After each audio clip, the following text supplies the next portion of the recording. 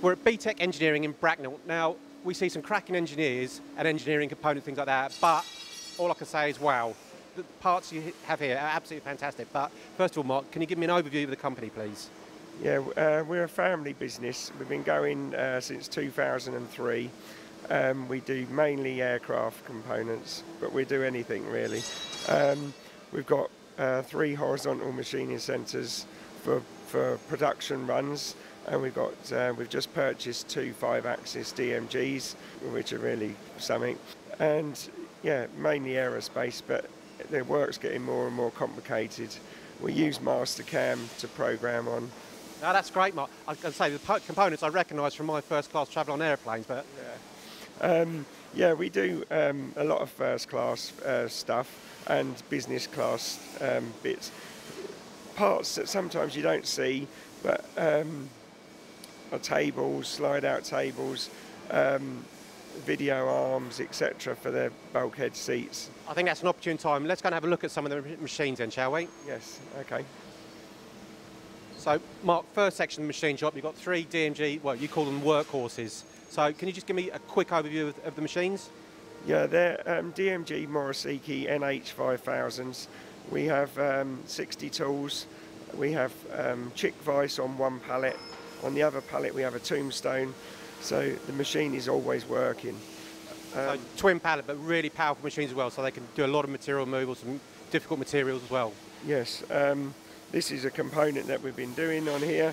As you can see, it's a large component made out of a solid billet.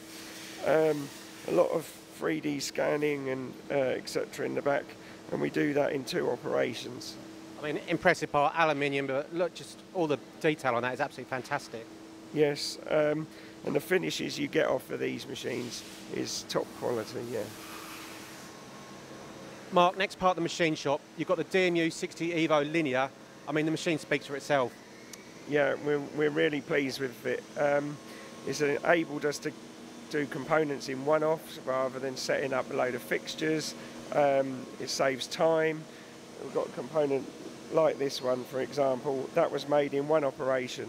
Now, we wouldn't be able to do that on the other machines cost effectively, so we just tabbed that and broke that off, and that's the... You make it sound simple, so what about next part? This one done in one operation. Again, break it off. It's a complex part, no square surfaces, everything 3D milled. And then this one, I'm thinking 4 or 5 ops? No, we done this in 2 operations out of a square aluminium billet.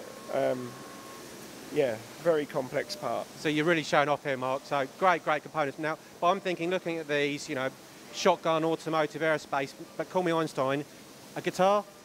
Yes, we've got involved with some guy called Drewman, who's designed an aluminium guitar. There's 2 types that we do for him. This one being machined with a starburst effect, with the lines all going out from the middle, which meant we had to tilt the machine on one edge so we didn't get a rough finish. And this is the end result of the second type. Impressive stuff, Mark. Are you going to play anything for us? No, I can't play. Okay, so that's a good showcase of your milling capabilities. I think what's next is a bit of turning. Yes, okay, we'll go over there.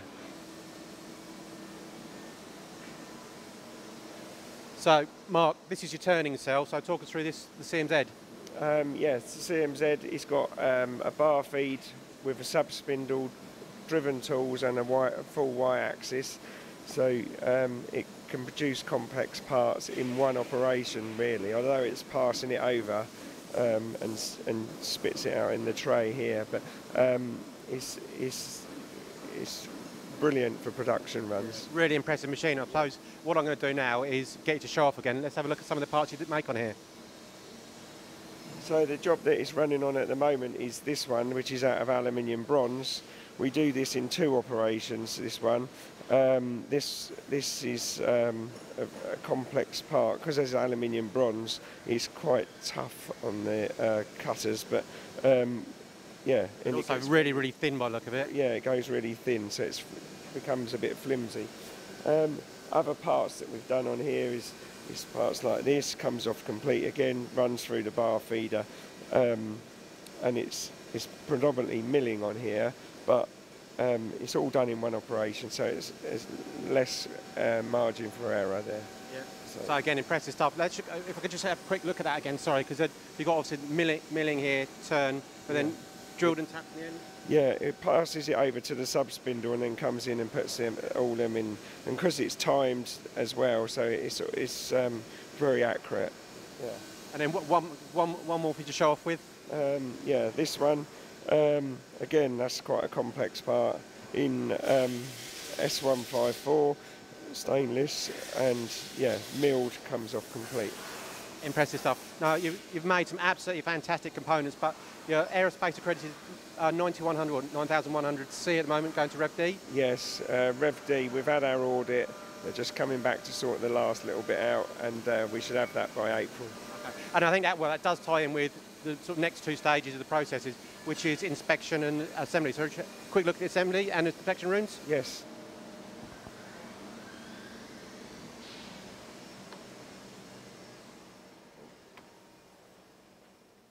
So Mark, the inspection facility, you've got your shadow graphs, your manual machines, but this is the new toy?